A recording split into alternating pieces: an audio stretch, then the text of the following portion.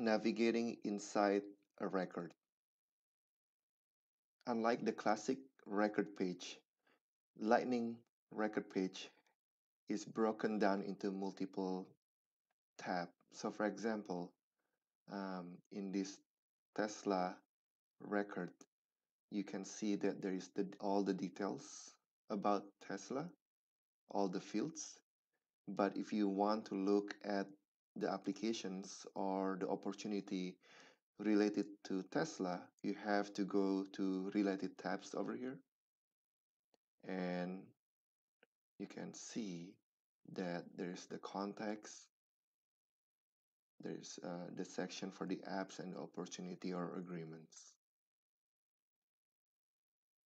On the right side, there's the activity tab and a chatter tab. So the activity type, you can see all the activity that has been logged for this developer, and you can also have it filter, and you can create a new task over here, or you can log a call. You can also use the chatter option to discuss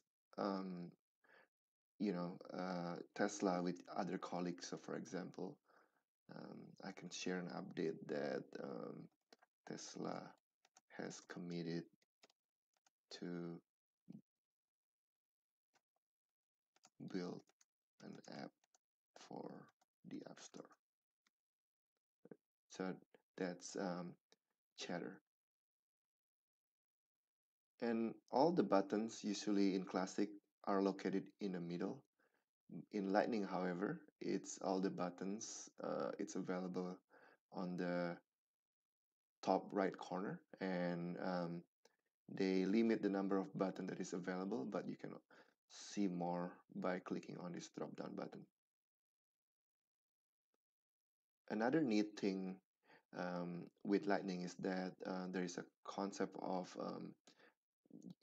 adding a news into the developer contact or leads.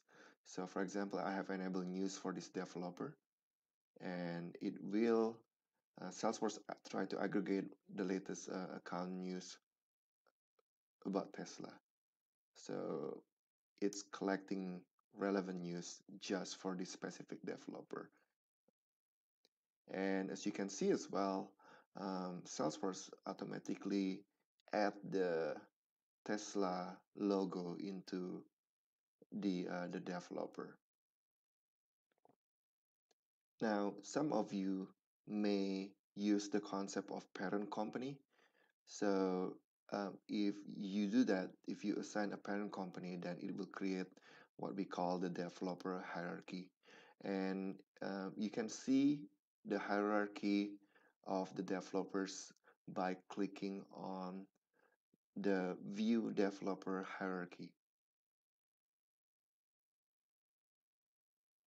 In this example, there's a Solar City where has been acquired by Tesla Motor. So Solar City has a parent company, and it's Tesla Motor.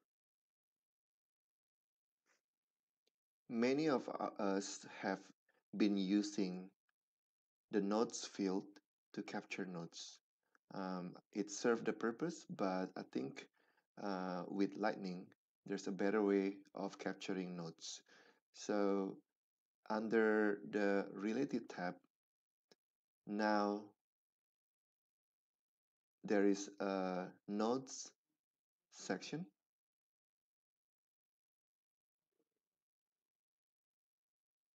here where you can type a nodes, and it will automatically add the date when the node was entered or modified. So